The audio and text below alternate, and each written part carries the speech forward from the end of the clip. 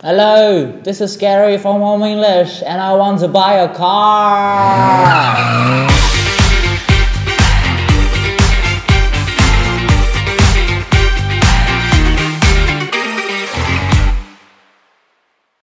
Rồi, chào mọi người. Hôm nay mình sẽ hướng dẫn mọi người cách để take note trong IELTS Speaking Part 2.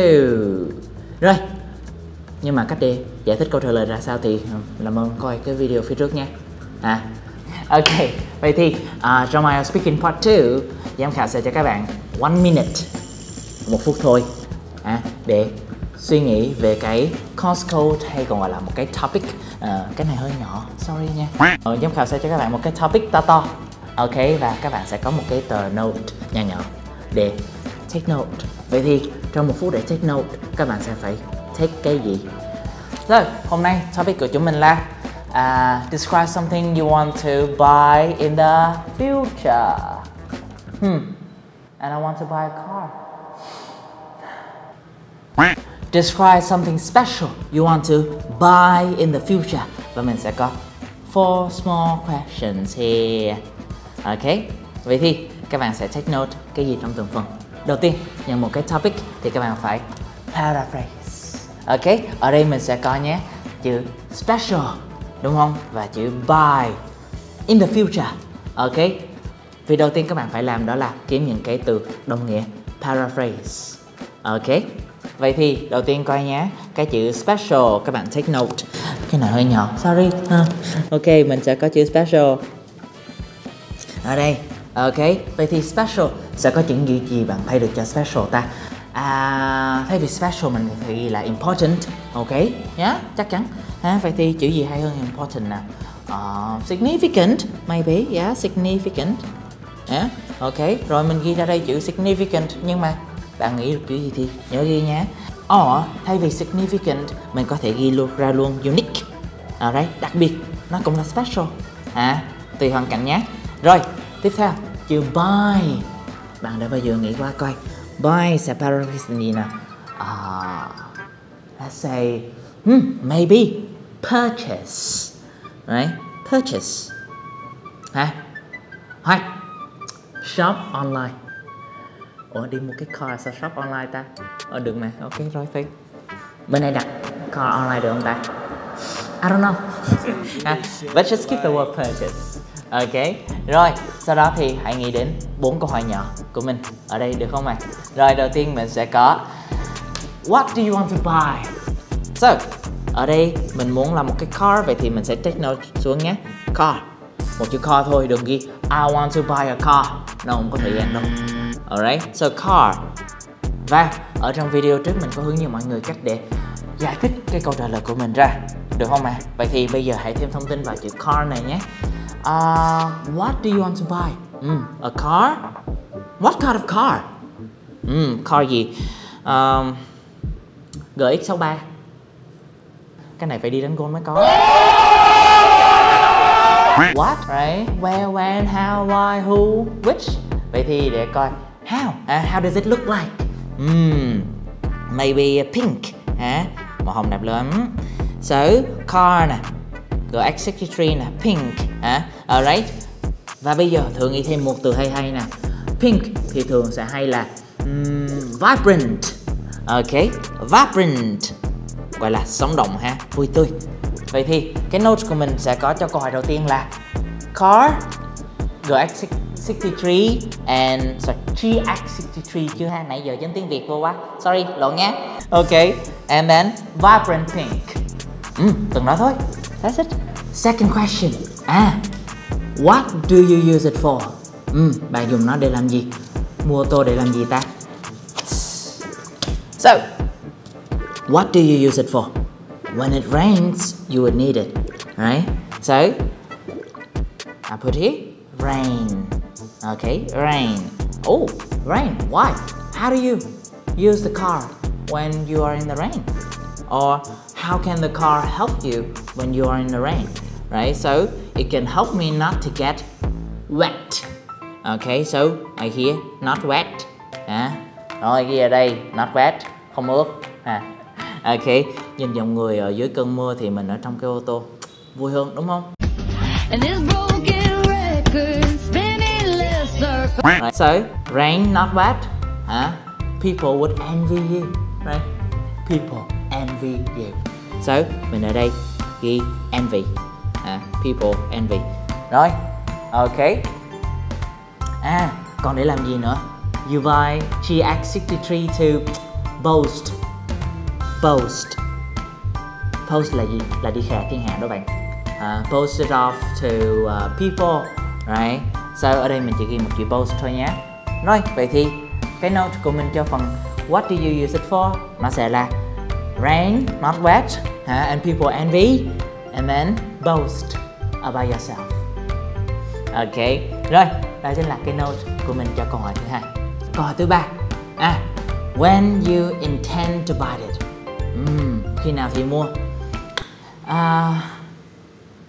Đắt quá, không biết khi nào mua. Tưởng tượng mà, right? Vậy thì khi mình đi chơi golf hả? No, when I make enough money. So here I would put the keywords enough money, right? Or you can say when you are. Rồi thay vì enough money mình sẽ có một cụm từ ghi lại luôn. Ok, nó sẽ là when you have financial advantages. Financial advantages, có nhiều lợi ích về tài chính, tức là khi bạn giàu. Alright, vậy thì thay vì cái note enough money, cái này rất hay xuất hiện nhé. Vậy thì mình sẽ ghi financial advantages. Làm sao để có nhiều tiền? I have to try my uttermost. Ok, làm một cách hết sức có thể. Try my uttermost. Rồi, ok, vậy thì ở đây cái note của mình sẽ là when I have financial advantages, và mình sẽ try my uttermost để có được cái đống tiền này. Alright, rồi, còn có ra sao thì phải tự nghĩ thôi. Alright, cái note cuối cùng của mình sẽ là explain why you want to buy it. Câu này thì nó hơi giống cái câu phía trên, nó sẽ là what you use it for. Vậy thì mình sẽ phải nghĩ thêm ít nhất là một idea nữa để có thể explain câu trả lời này. Vậy thì why you want to buy it? Maybe ở đây mình sẽ có là let's say ở Việt Nam, đúng không? Vậy thì avoid air pollution chẳng hạn. Rồi, avoid air pollution, tránh cái ô nhiễm không khí. Bởi vì sao? Bởi vì nó sẽ có rất là nhiều exhaust, khí thải. When? Khi nào sẽ có nhiều khí thải? During rush hours. Ok, và bạn có thể lấy ví dụ về một cái thành phố nào thật là đông đúc. For example, Hồ Chí Minh City. Ok, vậy thì cái note cuối cùng cho mình ở đây sẽ là explain why you want to buy it. Vậy thì mình sẽ có avoid air pollution, exhaust, rush hours, và đưa ví dụ sẽ là Hồ Chí Minh City. Vậy thì those are all the notes that I have for this part. Now, I would show you how to put them into actual words, okay, and answer the whole thing ha. Đây là tất cả đống note của mình ha.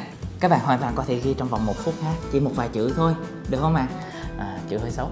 But now, mình sẽ cho các bạn nghe câu trả lời của mình nhé. Rồi, describe something special you want to buy in the future. Okay, so let's get started. Các bạn sẽ có 2 minutes. Rồi, nghĩ thử coi. Trước khi mình trả lời nhé, nghĩ thử coi câu trả lời của bạn sẽ như thế nào. Ready? Okay. Rồi, so đầu tiên, I'd like to talk about something that is very unique and significant to me that I would love to have in the future, or I would love to purchase in the future.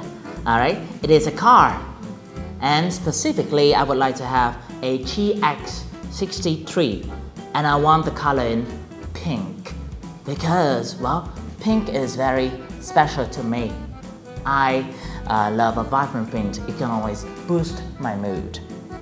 Well, the reason why I would want to buy that is to use it in the rain, because here in Vietnam, right, it is a tropical country, so it rains a lot. I don't want to get wet.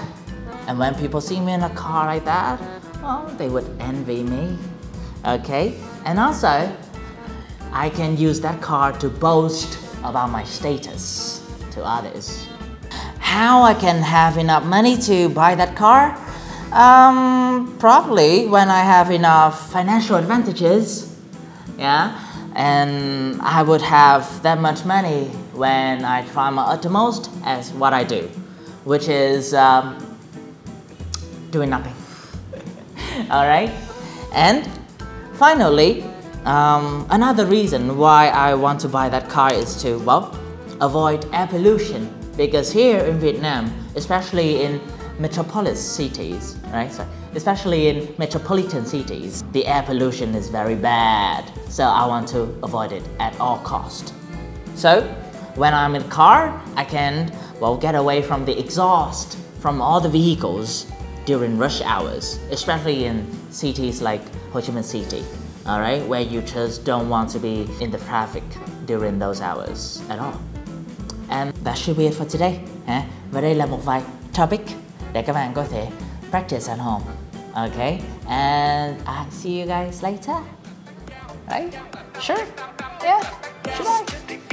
Okay, bye! Đầu tiên, present simple. Okay.